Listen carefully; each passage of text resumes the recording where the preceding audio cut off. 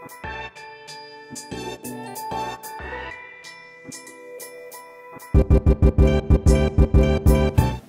morning and welcome on board the KC-135. We're here at RIAT 2018. My name is Captain Johnny Benson. I'm a member of the U.S. Air Force. I'm a KC-135 instructor pilot, so I get to train up our new students that fly the Stratotanker.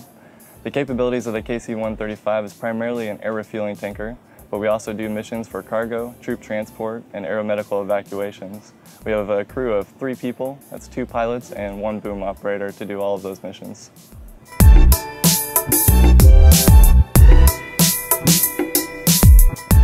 Senior Airman Jacob Bitter, stationed at RAF Mildenhall, 351st Air Refueling Squadron.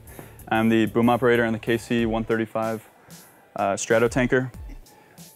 My job is to make sure that any jet who comes up to the back of our jet needs to connect and get fuel, gets the fuel that they need in the right amount and in a steady pace as well. The KC-135 is a reliable platform. It's nice and stable for us to refuel from. The pods are out in the wings, so we're in a nice clean flow. It's got 2 hoses, so you always know you're going to get your fuel from them. And the crews, we always get a good rapport with them, and they help us out, get us ready to go where we need to be.